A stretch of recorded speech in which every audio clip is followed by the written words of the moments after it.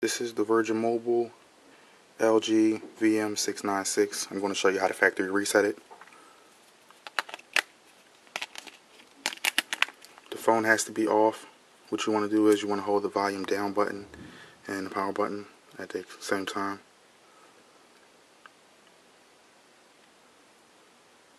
Just keep holding it.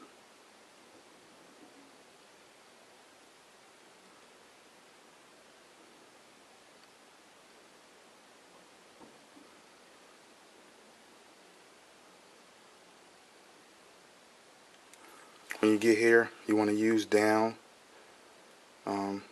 wipe data factory reset, hit the menu button to select, delete all user data, select.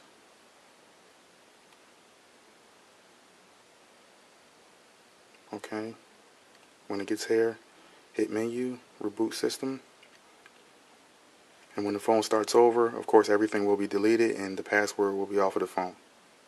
Please definitely subscribe if this helped you, and also follow me on Twitter for more updates, questions, comments, and concerns at DJL Poetic. Peace.